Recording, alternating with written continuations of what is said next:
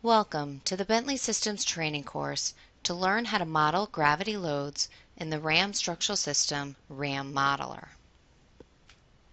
Over the next series of videos, you will learn how to model some gravity loads, which will include defining the member load and the self-weight criteria, modeling superimposed gravity surface loads, modeling gravity line and point loads, and also how to model snow loads in the RAM Modeler. In this video, you will learn how to model superimposed gravity loads in the RAM Modeler. All gravity loads imposed on a structure, with the exception of the self-weight, must be applied to the model as a surface loading, line loading, or point loading. Before loads can be assigned to the model, they must first be defined in the property table for each load type. When the loads are laid out, they will be distributed to the supporting framing based on the tributary area and deck orientation of the slab or deck assigned to that level. Each of the superimposed loads that we will apply to the model consists of several gravity load types. The first load type we will define is our dead load, which will include any superimposed dead load on the structure, since we've already told the program to automatically calculate the self-weight. We can also enter the construction dead load, which will be used for pre-composite checks of steel member, and the value of this field must be less than or equal to the dead load you enter. You can also enter your live load, and here you should use your code suggested live loads based on the occupancy of your structure. You can also enter partition loads, and here you should also use your code suggested partition loads if applicable. The partition loads will be applied to the model as live load, but they will not be considered in the live load reduction calculations. You can also enter construction live loads, which will be used for pre-composite checks of steel members, and also this value must be less than or equal to the live load you enter. Finally, you'll also define your mass dead load, and this will be used to calculate your seismic loads in RAM frame. Typically, this would be the dead load of the structure, superimposed dead load, plus a percentage of the live load if required by your local building code.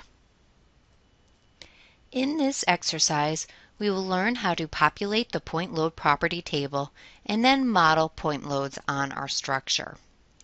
To begin, we will go over to our Layout toolbar and click on our Layout Loads icon. When this icon has been selected, all of the tools to lay out loads and access the property tables will become available. To access the point loads property table, I will select the third icon from the left for point loads. In the point load property table, I can enter all the appropriate information for my load, and for this example, I will assume that a chiller is being placed on my roof structure. I'm going to assume each support location is 5 kips of dead load and also 5 kips of mass dead load.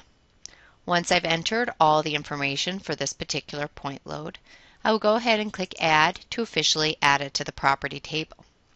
Now I can add as many properties for point loads that are needed for my particular model. Once you have completed entering your point load property table, we'll go ahead and click OK. And now we'll see that our Layout Point Loads icon has now become available. For this exercise, we will be modeling our point loads on a roof layout, which, as you can see, is already selected in our Layout pull-down menu. Next, we will go over to our Layout Loads toolbar and click on the Layout Point Loads icon.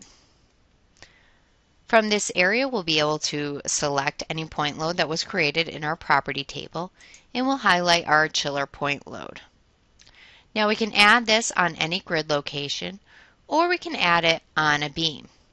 Now if this point load is located directly on top of a column, beam, or wall, the load will be transmitted directly to that structure below. If it is located somewhere within the slab and not directly on top of a beam, wall, or column, then the orientation and type of deck will distribute that load to the supporting framing based on the tributary area. I'm going to go ahead and select the On Grid option, and then I will click Add, and then I'm going to add my chiller load at grid intersection E.5, 2, at F2, at F3, at F4, at E.54, and E.53. Once you are finished modeling all of your point loads, you can go ahead and save your model.